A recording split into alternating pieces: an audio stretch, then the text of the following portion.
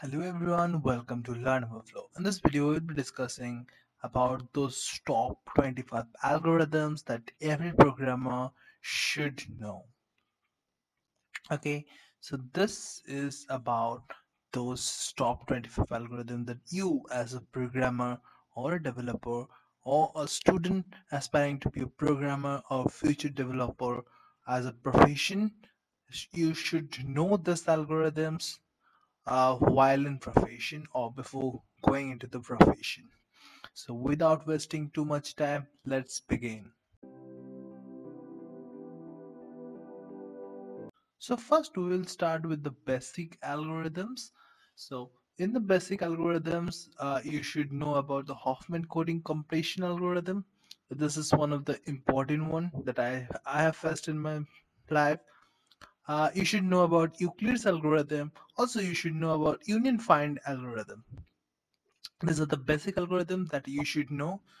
Moving on to the searching algorithms, you should know about the linear search, you should know about binary search, depth first search, and breadth first search. Moving into the sorting algorithms, you should know about insertion sort, you should know about selection sort, you should know about heap sort, merge sort, quick sort.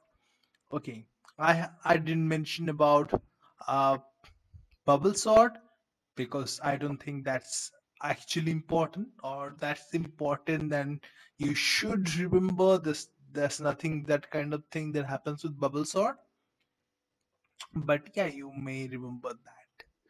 I also remember the counting sort, and in the graphs, so graphs is one of the important one. So algorithms in graph are actually one of those mostly asked questions in interviews. So in graphs, you should know about Kruskal's algorithm. You should know Dijkstra's algorithm, Baron-Ford algorithm, Floyd-Warshall algorithm, okay, so the first four are basically those you get to learn in the university, or I can tell about my university. It was there in my university, this four algorithms.